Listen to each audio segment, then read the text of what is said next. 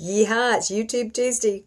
It's a rainy, cold, and windy day here in Virginia, so I thought it was a good time to sit here among my nice books and share them with you. I thought it was a good day to talk about how you might want to go about beginning to get prepared to have a little farm like ours. Anyway, this is Jean. I'm with CA&J. We're an educational medicinal urban egg farm here in Matthews County, Virginia. Healthy, happy seniors, just trying to get it all done and feel good and share the word of natural wellness, especially as you get older. Anyway, I want to share how I got prepared for this. CA and I are both city kids, and we were not born into farm life, that's for sure.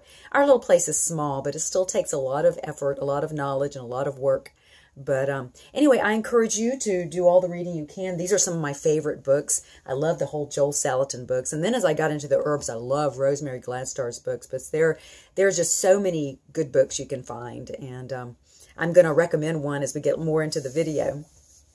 But anyway, I encourage you to take gardening classes. There are gardening conferences in your area. I love going to them, and botanical gardens and Master Gardener courses. I took the Master Gardener class back in 1998, and I would love to take it again because in 98 it didn't have all the organic information that it has now. So I might actually, in my spare time, take the Master Gardener course again, because I would love to officially get all that organic knowledge. But anyway, I encourage you to do that. Read everything you can. Take classes online, in person. Use YouTube. Personally, I always thought YouTube was kind of a waste of time and kind of stupid, but oh my gosh, it's the largest database, in the world. Google is, and Google owns YouTube, and it's just amazing what you can look up, and it's just wonderful, wonderful resource. But it's a great time to learn how to be more self-sustaining and grow your own food, because there is a lot going on with the weather right now. A lot of weather shifts. Our planet is definitely going through some changes. The flooding in the Midwest, oh my gosh, Nebraska's like underwater. So nobody seems to be talking about that much on the news, but it's definitely going to be affecting us.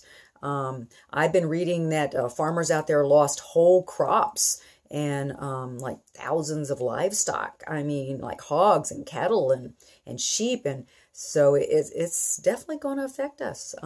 It's a great time to start growing some of your own food and stock up on your own supplies to take care of your family. Plant a veggie or herb garden. We are so excited about how our little farm is doing. Things aren't as good as normal. It's too wet here too. It's been just way too wet. You cannot plant in the muck. And but I'm just going to keep trying and plant and put up what I can, and let me know if you need some help. I'll give you some advice. I sure don't know it all, but I'll tell you one thing. The best thing is just to keep going. Don't give up. Just keep going and you'll get it. So we are also very excited about our little farm because it seems like finally this year we're being recognized as an educational farm, which I love. We have all kinds of groups scheduled to come out for educational programs about the herbs and the solar system. We have our off-grid capable solar system, and they're interested in that, and just about how we're doing all this on 5 little acres. But anyway, we're anxious to share. So we love sharing ideas of how to live healthy and more naturally. And especially as you get older, we're really wanting to inspire older people. Even if you're younger now, believe me, before you know it, you will be older. And you want to set yourself up now so that you won't be in pain and that your health will not be affecting the quality of your life. Because, hey, I want to live my whole 100 or so years and be happy and have good energy, and and there's no reason I can't. I especially love to inspire women to keep smiling, because women work so hard, and we need to take care of ourselves. Sleep is the best herb you can take, and it's so cheap. You just got to get it, I want to recommend a book that a friend of mine, actually 2 women wrote it, but I only know the one in person. Carol Clark is one of the authors, and it is Fulfilled After 50, How to Create the Life You Desire and Deserve. It's like $14.97 on Amazon. It's written by women for women.